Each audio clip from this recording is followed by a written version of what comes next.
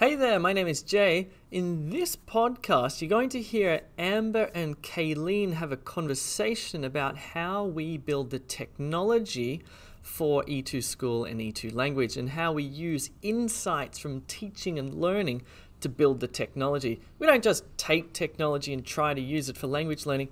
We build it from the inside out for you. So take a listen. Let me know what you think in the comments below.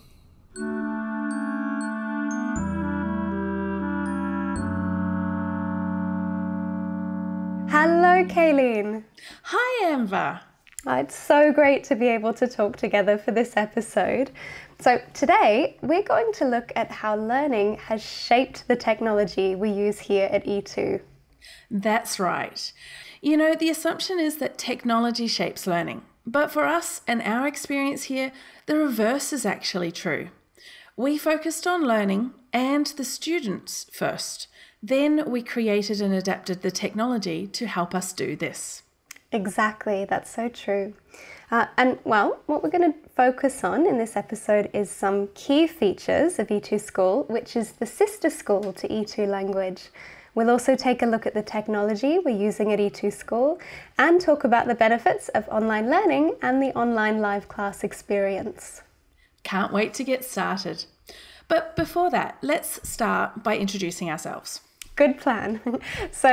My name's Amber and I'm one of the live class teachers and instructional designers at E2School. I'm in charge of developing our pronunciation and grammar courses. Well, I'm Kaylene and I guess I'm effectively the head of the E2School because I've got the whole general courses under my belt, and I'm also one of the instructional designers who created these courses.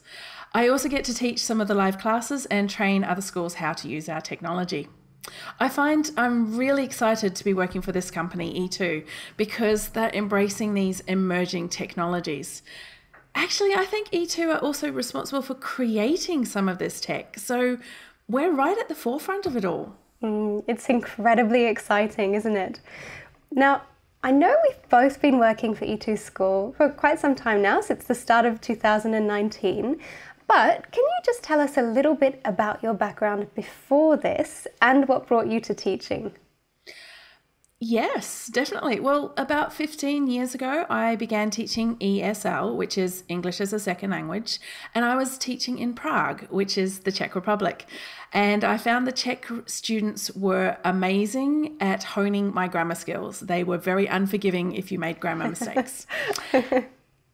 Then when I returned to Australia, I found that Australia had a lot stronger a focus on academic English, and I found that multicultural issues were much more of a problem as well. Things like pronunciation and intonation. I found that all of these skills, though, have been utilised in creating these courses that we've made and teaching them here at E2School. But enough about me. What about you, Amber? Well, you know, it's interesting. I've had quite a similar journey in that I've also taught overseas, so in a range of countries and teaching contexts. I taught my very first class back in 2012 and completely fell in love with it then and have been in love with it ever since, really. But it wasn't until joining E2School that I began to teach online. Up until that point, it had all been the more traditional face-to-face classroom teaching experience. So it's been quite a journey, really. But on that note, speaking of online teaching and online learning, let's take a closer look then at E2School. So, Kaylene, can you give us an overview of what E2School offers from a student perspective? Sure. Let me just share the screen right now. So when I look at E2School, what we have is the building blocks, how to improve general English. And so what we've got is all the levels starting at level 0, which is our starter level, and they go all the way up to an advanced level, which we're calling level 4. All the levels correspond with the CEFR framework as well as the IELTS band numbers. So for example, if you were an intermediate student, we'd be recommending a level 2 course. But as well as these, to complement these courses, you also have the top 2 courses on that picture, which are the Grammar Review and the Speaking Lab. But these are your specialty, Amber, so can you explain what they are? Yes, I'd love to. Well, I'll start with grammar review first. So this is a course that covers the different parts of speech in English. So we've got a section on adjectives, for example, big section on verbs, section on articles, section on adverbs, and so on. And then each section has a lesson, and then we practice the different skills for each grammar area. So some reading, listening, speaking and writing activities. And then on the other hand, we've got speaking labs. So as you said, this is our pronunciation course. And at the moment it's focusing on the different phonemes of English, so the 44 different sounds or phonemes. And we have a range of listening and speaking and spelling activities in there. There's so much for the students to learn. It's so true. It's so true. It's, you know, I take my hat off to anybody undertaking the process of learning a language. It's so many different intricate pieces that fit together. It's a huge undertaking. So for us, when we look at where does a student start, we usually recommend that a student takes 3 of these courses at least. So the Speaking Lab and Grammar Review course, because they complement whichever level the student is studying. So if they were an upper intermediate student, I would be recommending level 3, Grammar Review and Speaking Lab. And this way, because it's self-study, they can choose to jump in and out of these different activities. Like they can do a reading activity in that level course and then go and do some extra grammar study focusing on that particular feature, or some pronunciation work to go with a listening or a speaking activity. But of course, the other bonus is they've got live classes and they can either attend or watch the recordings from these live classes on our platform too. So, you know, speaking of live classes, it's really amazing what technology has done for online learning and education, right? I mean, it has so many different roles in education. I mean, when we think about it, we use it for learning management systems, we use it to build our online courses, and of course, we use it to teach through platforms like Zoom. But I think it's quite interesting. I've seen a lot of technology that's been adapted for educational purposes, but rarely been created specifically for language learning. So what makes E2School different? Well, I think E2School is special. At the start, we looked at the learning management systems available, the ones that are already created and out there, and we decided they didn't really fit the bill. So we actually created our own. And that means now we have a purpose-built platform for language learning. It also means that we have our own development team, our tech team, who have built the whole system from the ground up. And the best part about this is that if we need to do something different, we can actually change it or even build it and create something new. All you need is time. Yes, they really are superstars, aren't they? Oh. And it's amazing to know that if you've got an idea, there will be a way to make it happen. That's so true. And one of my favorite things is the widgets. Now, widgets is the term we use in instructional design, but these are actually the individual little pieces that we use to make up a lesson. And you can put multiple widgets together and create an amazing activity for the students to do. One of my favorites is the drag and drop widget. So you can get a picture and type in the words and get the students to drag the words to match the picture. It makes vocabulary learning so much more realistic and approachable. I so agree with that. You know, it reminded me of something just then, in that one of the things that I always loved about face-to-face teaching was some of the kinesthetic activities where you could move things and have that experience of, you know, shuffling papers around or matching things. And the drag and drop is a way of kind of converting the kinesthetic element of activities to an online situation. So true, and it's so easy to forget that we've got visual learners and auditory learners, but there are also the kinesthetic aspect as well needs to be touched on. So what's your favourite widget, Amber? Well, unsurprisingly, you know how much I love pronunciation, so it's got to be one of our speaking widgets. There's a particular one, it has a record audio function, and so the student says a word or a sentence, and then it listens to it, and then it gives real automated feedback on their pronunciation. So it's such a great way for students to monitor their own progress. I'd say because the feedback is so tangible, and of course they can retry as many times as they like. It really is amazing, and these widgets are great, but they are only part of the lesson. When we created the whole course for each of the different levels, we set out with clear objectives. We focused on using the materials in such a way that it would aid the students to learn and recall prior learning, and we created a really amazing syllabus for the students, but it didn't quite work out how we'd imagined. Yes, that's right. We had a very carefully designed curriculum. So according to a really fantastic book and resource, it's called Language Curriculum Design by John McAllister and ISP Nation. Curriculum design is very, very important. Now, one of the reasons why we love this resource and wanted to mention it today is a particular model or diagram that's given in this book. And we'll display this up on screen for all our listeners to have a look at. So this model contains a range of different circles, and in particular the inner circle, as you can see here, represents the syllabus. And by combining both of the circles, you get the curriculum. And yes, so looking at this model, we started with these clear goals, but it wasn't quite enough.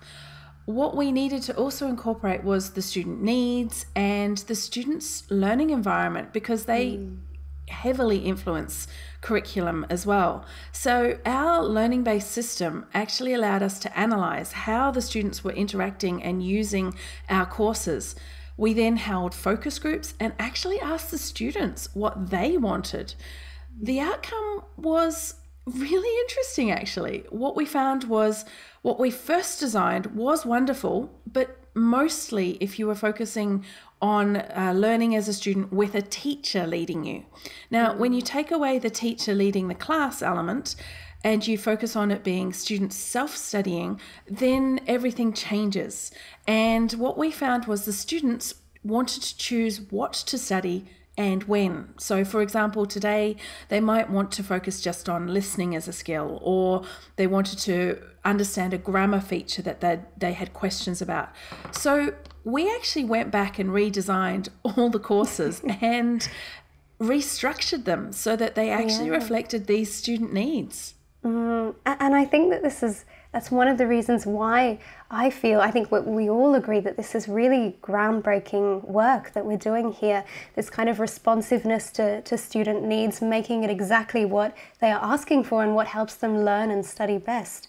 And I think just kind of on that note about one of the best ways for learners to learn, I'd just like to mention one of my favorite, quotes from the McAllister and Nation book. I'm just going to read it out loud here. So the quote says, "The monitoring and assessment part of the inner circle represents the need to give attention to observing, testing the results of learning, and providing feedback to the learners about their progress. It is often not a part of commercially designed courses." And this is something we have tried so hard to include as part of our courses. It's so true. And I feel really proud that it actually is a key integral part of our system, that the students are getting real feedback on their progress at every point in their learning. Yeah, it's pretty fantastic. Well, turning now to something a little bit different, a number of research studies have shown that the use of technology in language learning increases learner autonomy and learner engagement.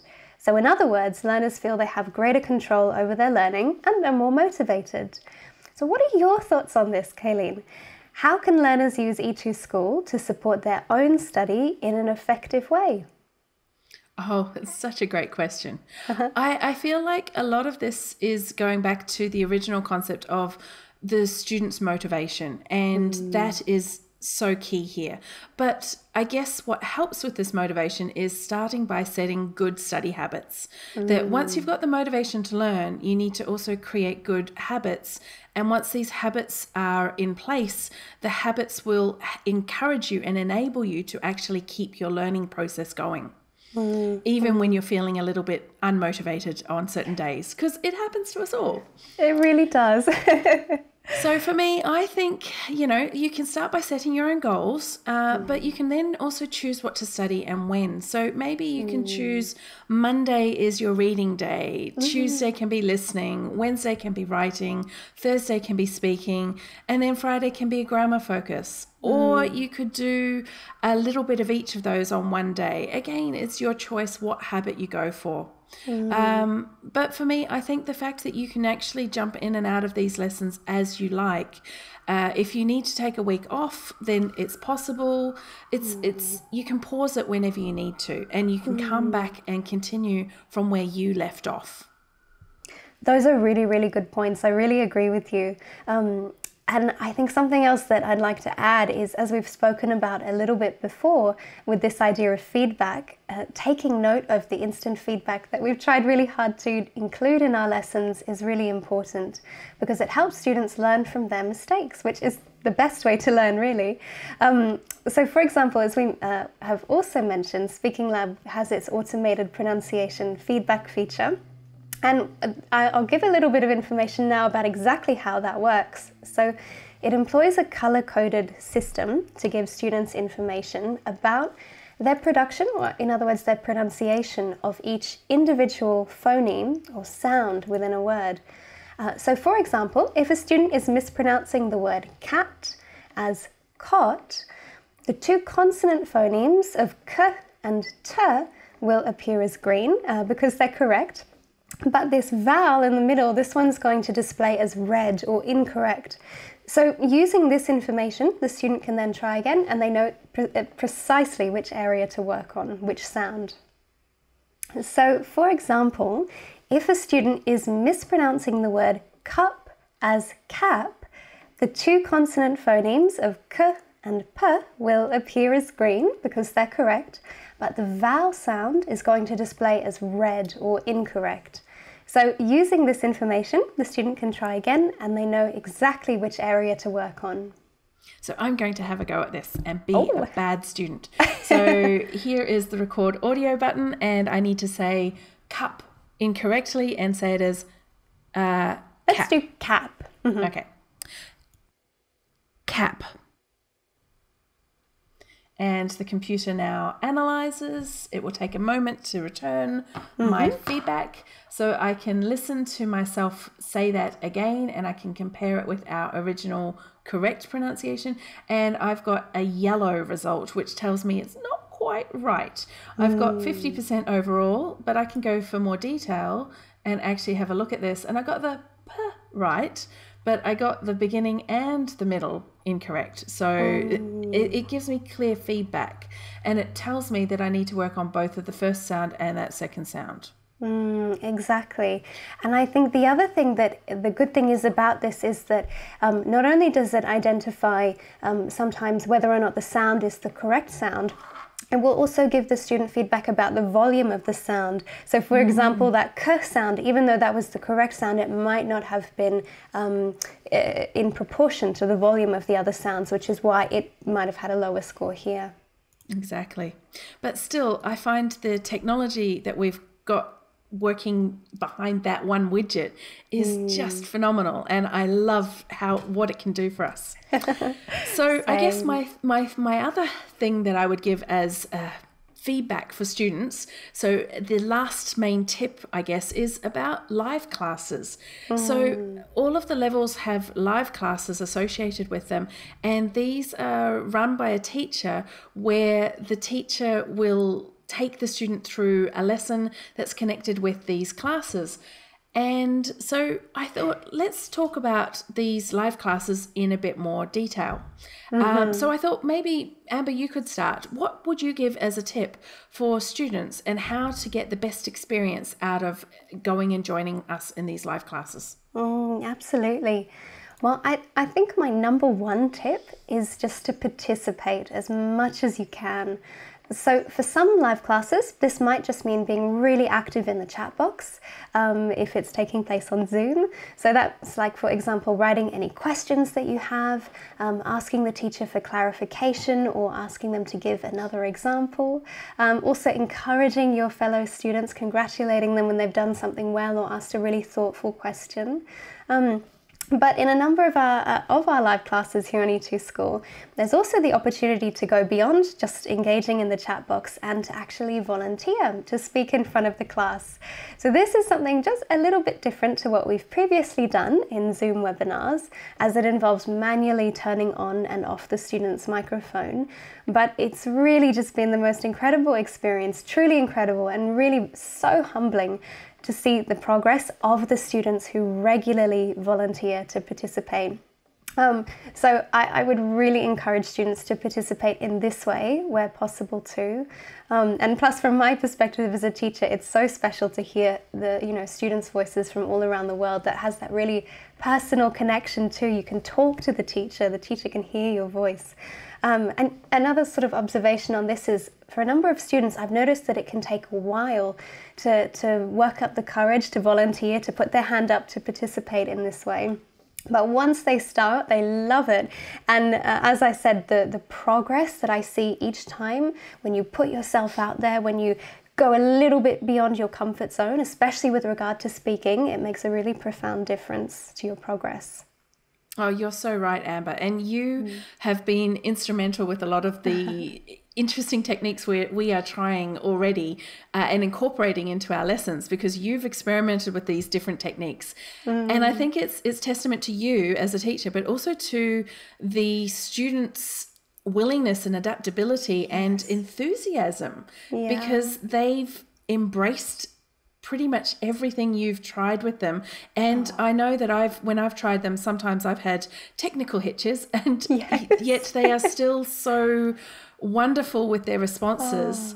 I think the other thing I love is the feedback from the students, not just to me as the teacher in the class, but to the other students. So whenever I've turned on someone's microphone and had them talk, the other students all provide such amazing feedback in the chat box. And I think that that's such a wonderful experience. And I don't know, I think it helps motivate the students themselves as well. So much so. We really do have the best students in the world here at E2. I firmly believe that. I love what you said about the willingness to go along with us as we try new things and experiment. And it's interesting, actually, the idea to turn on a microphone came about from it was a technical accident, actually. I had intended to set up a Zoom meeting with, video and audio, and instead I ticked webinar. And so in that moment I thought, well, I need to find a way to get these microphones on. But the students were so wonderful and so accommodating and so willing to try this out. And it's sort of, I think some great discoveries can come from accidents sometimes as well, with that openness. I know that when we've got slightly different classes in that our students can be completely different every session, and it's a dynamic enrollment, which means that the students come and go as their timetable and as their life affords them the availability. I know that we've got some students who have had to return to school and now can no longer join our live classes, and they are sorely missed. But when they have no school days and they join us, it's lovely to see them back in class. And the other students get so excited. I think that's, again, this is one of the really special things about E2. Even in theory, what would be kind of very, sort of a group of strangers, I suppose, coming together each time. But it's thanks to the students that it no longer feels like strangers each lesson. They've built this community. They ask about each other. They say, where's this student when they're not in class? And it's that sort of that caring network that you build. I think language learning is so much not only a sort of a self-study thing, although it's so important to have those tools to build your own knowledge, but language is at its essence a communicative tool. And by reaching out to other learners of English, the best way you can do that is through live classes. You're building your network in English. So I totally agree. And I feel like some of these best ideas that we're incorporating have actually come from our students. They have. The very best have been the students' ideas themselves. And I feel like at the end of the day, that's my advice for any student out there. Whatever class you're going to, make sure you use your chat box and talk to your the other students in the class, talk to your teacher. Don't forget that we are not gods, that we can't read your mind, and the only way we know what you're thinking is when you tell us it, and we appreciate hearing everything from you guys. We can't answer questions all instantly, but we do get around to them as soon as we can. But what I love is when I've got students asking a question and I'm in the middle of explaining a point, and another student then comes along and actually answers that question in the chat box. I think that it, for me, is the most amazing experience, because not only does it show me that the students are working together, but that the second student has understood that idea and has the ability to explain it in a way that someone else can learn from it as well. That's so true. Don't they say one of the best ways to learn is to teach? That's so true. Yeah. It's magic, those moments that in the chat box, that interaction that you described. I guess at the end of the day, our key takeaway for any student is become involved. Yeah. The more involved, the more you will be in control of your own learning, and that's what it's all about.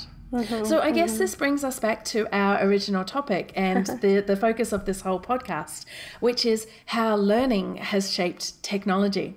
So I guess the final question for me is, Amber, how do you think this will affect our role as a teacher going forward? I think the one word that really springs to mind is that the nature of the role, especially when it comes to innovations in technology, our role is ever changing, because as we experiment with new technology, we push boundaries, we listen to feedback from the students, we're going to change and adjust our approach. And so I think it's this idea of experimentation and seeing what both the technology and also what your students are capable of doing. And so, kind of thinking about next steps, it's quite an exciting project we're working on at the moment. It's to have activities in our live classes that incorporate our platform technology, so we can see the students doing the activities in real time. So it's bringing that sort of engagement beyond the chat box and onto our website. So yeah, that's our new sort of direction at the moment. And of course, all we need to get this technology working is time. So the dev team have a big job on their hands to fix up the back end of everything so that it can make it possible. But I know they will. And I'm super excited for the day when that does become a reality for us. Me too. Exciting times ahead. Well, Kaylene, thank you so much for talking to me today, for all your insights that you've shared, and for the amazing work that you do with our E2 students. Thank you too, Amber. Oh, my pleasure. And thank you, everybody, for listening today. Look forward to seeing you in another E2 Talks episode. Bye-bye.